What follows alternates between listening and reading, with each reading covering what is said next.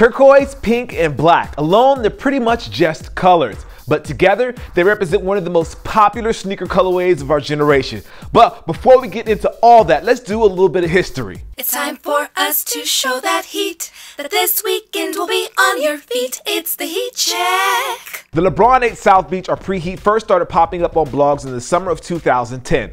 This all started happening right around the time of LeBron's decision to go to Miami, and the buzz about him was going through the roof. The colors were inspired by the city of South Beach, or Miami Vice if you prefer, and originally the color was actually called retro and not turquoise. Originally, the shoes only released in Miami, and this was in October of 2010. However, Nike ended up doing a larger release in November of 2010 at a price of $160. No one knew it at this point, but the colorway would soon make its way to other kicks and even some other brands. Now, after the popularity of the 8, everyone expected the 9 to have a South Beach colorway, and it did, but it didn't happen until 2012 with the Nike LeBron 9 Elite. Now, for the LeBron 9 version of the South Beach, Nike didn't stay as graphically strong and used gray as the lead color and used turquoise and pink as an accent color on this model. There was also a little bit of black in there as well on the carbon fiber. Now, when these released in June of 2012, they released for $250, and they didn't have the official South Beach name. They were actually called the LeBron 9 Elite Miami Vice, but that didn't stop the blogs and the sneaker people from calling them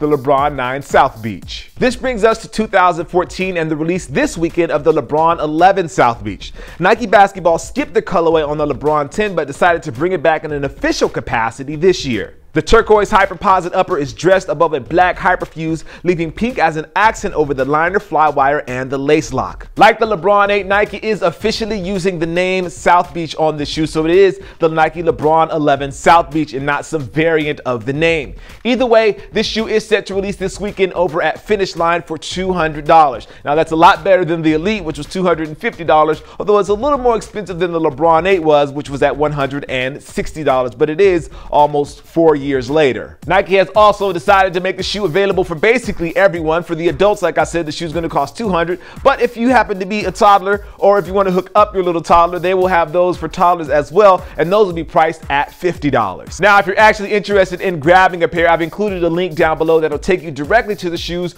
over on the Finish Line webpage. But after you do that, I have a question for you guys. What was the best South Beach colorway? Let me know down in the comments. Well, that's going to do it for the show today. As always, I want you guys to know I appreciate you. This is a special edition of the Heat Check, talking about the LeBron South Beach lineage. That's a good word for it, lineage. All right, guys, I hope you have a wonderful weekend. Happy hunting, and I'll see you soon. Peace.